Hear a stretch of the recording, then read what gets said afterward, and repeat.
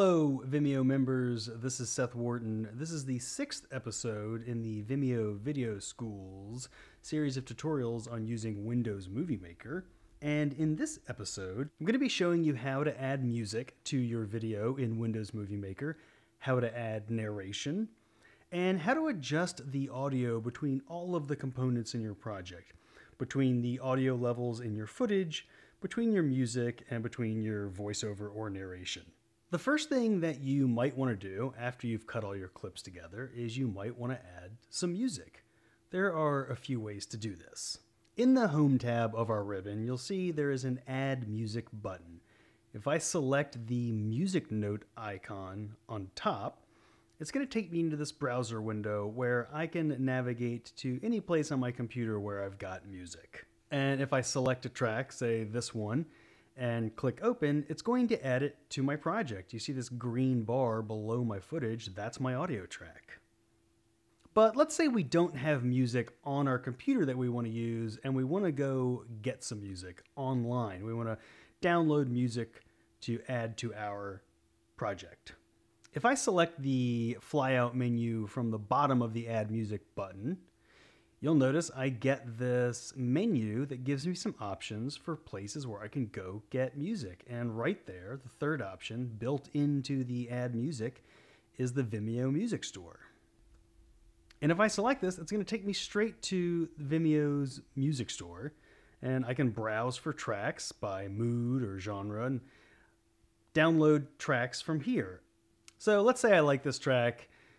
It's part of the Creative Commons. I'm going to download it. And I'm going to get this information that pops up about rights and attribution because this is in the Creative Commons. But I'm also going to get this command menu asking me what I want to do with the track. I can save it and I can direct it to any folder on my computer. So I'm going to save it into my music folder. And then I go back into Movie Maker and select Add Music again, navigate to my music folder, and then I can add tracks that I've downloaded. And I select open and it adds the track to my project. If I select play from the preview pane, we can listen to this and you'll see that we've got this music in our project.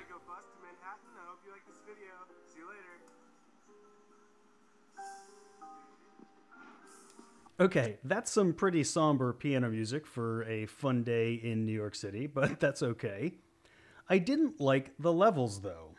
I want the music to be a little louder so that I can hear it better, particularly when it's with footage where there's no dialogue. And there are some options for that. I have some options for adjusting my audio levels. If I go to the Project tab of my ribbon, there are some options I have here for telling Movie Maker how to deal with audio. I can tell Movie Maker to emphasize narration if I have it. I can tell Movie Maker to emphasize the audio that's in my video track, or I can tell Movie Maker to emphasize music.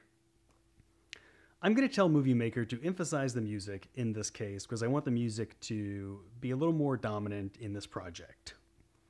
And let's listen to how Movie Maker handled that.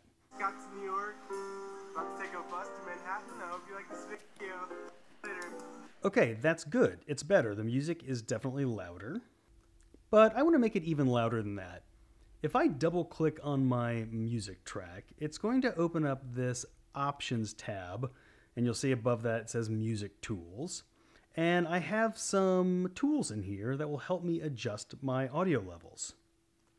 Way over here to the left, you'll see this speaker icon. It says Music Volume. And if I click that, I get this volume adjustment slider. So I can move my volume up or down. I'm going to move my volume up. I want my music to be louder. But then I've also got some other tools in this Music Tools options panel. If you see right here next to my music volume, I've got some fade in and fade out options. I can tell Movie Maker how to fade my music in. I can fade it in slowly, I can fade it in quickly, or I can fade it in medium length. So let's have this music fade in slowly, and let's listen to how Movie Maker handles that. Guys, we just got to New York, about to take a bus to Manhattan. I hope you like this video. See you later.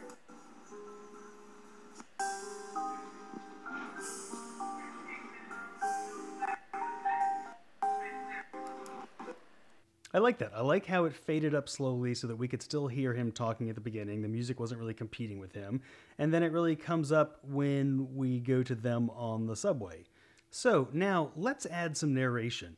We've got this video where they're going to go spend a day in Manhattan. We've added this music track. And they introduce the video before we transition to them on the subway. So let's add some voiceover narration right here. This is also really simple in Movie Maker. If I go back to my Home tab in the ribbon, you'll see right here next to Add Music is Record Narration. If I select that, it's going to give me this interface with Record, Stop, Cancel. And I'm going to place my playhead at the point where I want my narration to begin, and then I'm going to hit record. This was a great day in New York City, riding the subway, skating, eating out on the High Line. I hit stop, and it automatically brings up this menu for me to save the file. That's great. I don't risk losing my narration file. And it pre-populates the file name with a date and timestamp. I'm going to call this Day in the City First Narration. And you can obviously name this whatever you like. And then I save that, and look, it automatically drops my narration track into my project where my playhead was. Let's see how this sounds.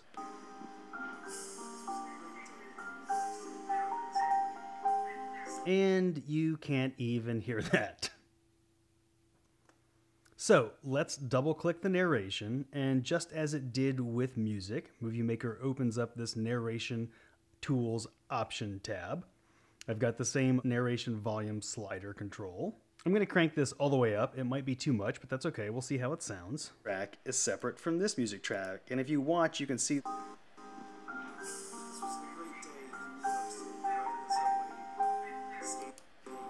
it's better, but it's still hard to hear with the music.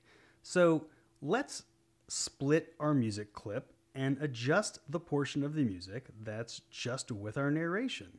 So with my playhead at the place where our narration starts, I'll right-click on the music track and choose Split. And now this music track is separated from this music track.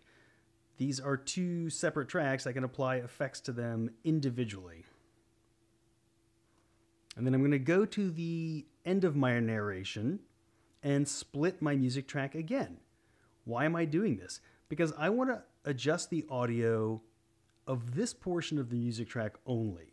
So I want to be able to isolate that portion of the music track so that I can work with its audio or its volume only.